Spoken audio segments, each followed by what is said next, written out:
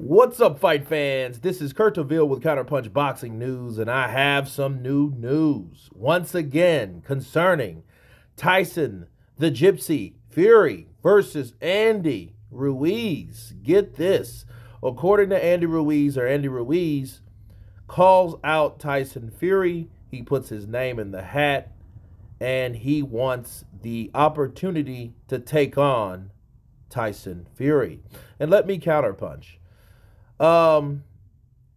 Apologies to everybody that asked me about Andy Ruiz. I really wasn't trying to talk about him today, Andy, because I was frustrated at Tyson. I still am.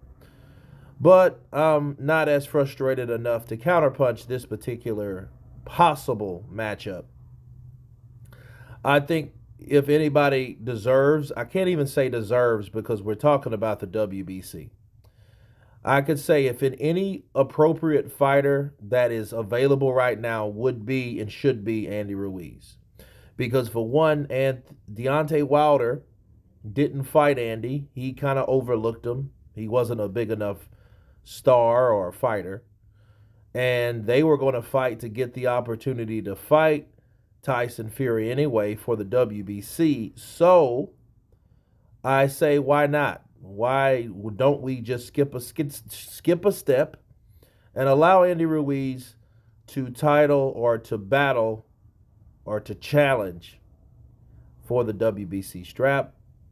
Am I excited about the fight? No, I'm really not. I can't help but to be let down from the ultimate fight of the two winners. That never happened. So I'm not really, excited about this fight. It's just another fight, another easy fight that I feel that Andy Ruiz could could lose easily because he's not at the proper, his style is all wrong for Tyson. Tyson can dance around him all night. It would be similar to Derek Chisora, honestly.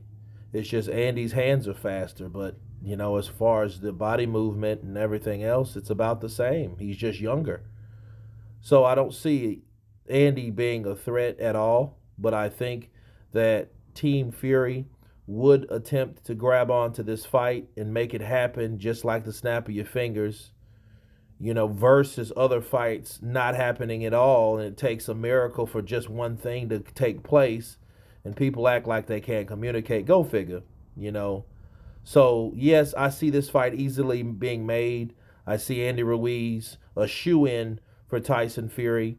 This is Tyson Fury's MO anyway, in my opinion. He likes these easy fights. He likes the fights where he knows that these guys have holes all in their defense, so it can just make him look better, so he can proclaim to be the best fighter in the world without fighting the best fighters in the world.